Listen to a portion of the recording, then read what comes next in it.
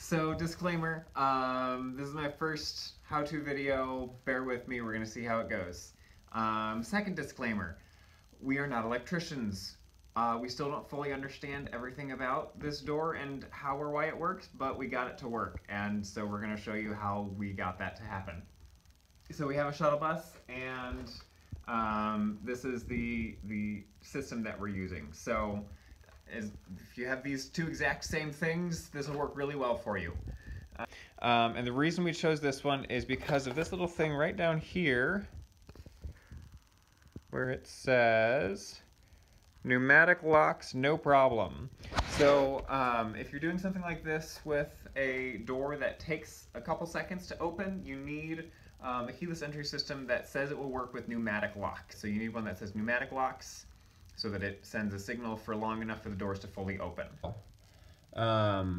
Let's start with the power system. So we've got, for the door opening, we've got the motor here, which turns those gears and gets those two things to move to open the doors. These are the power cables that come directly from the motor, and they go into this little box right down here, this guy. And out of this box, we've got a few different things going on. We've got this guy, which goes to this system, which I believe, when the doors open all the way, that moves and pushes down those things and clicks. And that, I believe, is what turns the motors off so that it doesn't just keep trying to open it and grind the gears. So that's, I think, the feedback system that tells this to stop getting power going to the gears. This is where it gets power from the engine. Red one always has power when the key is on, no matter what. Still don't exactly know what that one does. The yellow one gets power when you tell the doors to open. White gets power when you tell the doors to close. Green, we're pretty sure, is a ground because that never had power going to it. So that is the basic of what was already here in the door before we started. Now, the system that we added is right over here. So this is the little box that you get. Back here, this guy is the antenna. So we just kind of strung that up there. This is the main box of wires that comes out of it. There's two other things that came with it. One is for like a trunk pop, and another one is for just a little light to turn on and off, so we didn't need either of those, so we just didn't plug those in. This section is the weird part. So there are 6 pins coming out of here. 1, 2, 3 on the top, 1, 2, 3 on the bottom. This is the configuration that you need those to be in order for it to work for pneumatic locks. I'll show you that on the instructions later because it's difficult to understand on the instructions. But when you have it set up like this, the doors get power for 5 seconds. If you have them set up the way in the configuration that they're in when they arrive from the factory, then it only gets power for half a second. So your doors wouldn't open all the way. Most of these wires we didn't use.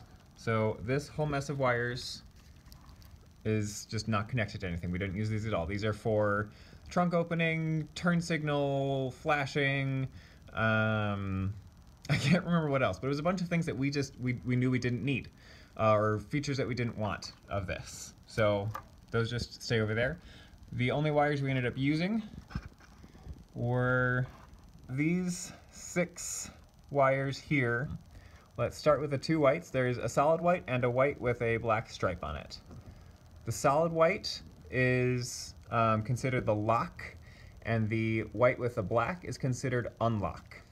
So we did unlock, white and black, as our open, which means we come back over here. Remember over here, yellow was our opening power, white was our closing power. So we connected white and black to yellow, and we connected white to white. We spliced these in further up just to get them kind of out of the way. I think they're spliced in up here. But that's where those wires end up going. Okay, so white and black to yellow, white to white. Now for the actual power, we use these other 4 wires. We've got 2 yellows coming off over here, and a black and a red. So the black is the ground. That goes to the negative terminal on the 12-volt battery. The red is the positive. That goes to the positive terminal on the 12-volt battery. And these two were also labeled power. So we spliced them in with the red. So red and 2 yellows all go to the positive terminal on the 12-volt battery. Black goes to negative. Hope you followed all that. I'll show you a diagram here that came with the box. So, in here, you have this little instruction manual. You can pause that there if you want to read through it. And on the back, we've got a bunch of different diagrams. So there's a bunch of different options. Over here it says pneumatic lock, but that ended up, when we tried setting it up like that, it didn't work. This is the setup that worked for us. It says positive trigger.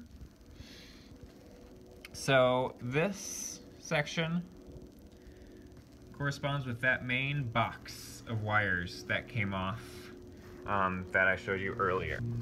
This one right here. This is a close-up of those wires. So orange, not used. White, that's what went to the lock. Yellow and yellow come together and go to positive 12 volt. We added in the red because that was the main power source for the box. Orange and black not used. White and black is the unlock signal. Okay, so this is the main thing that worked for us. Up here is where we found, here we go, that the red and the black coming off of there are the main power source for the box. Here is the diagram of this part, okay, with those 6 pins coming out. So this is head-on looking. This is how it came in the factory. The shaded out parts were where those little boxes were over the pins. So all you needed to do was take the box from the top left and move it to the top right.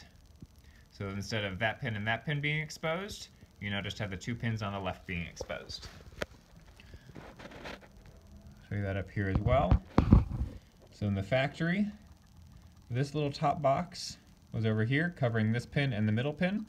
So you could see this bottom left pin and the top right pin. So we just needed to shift that over,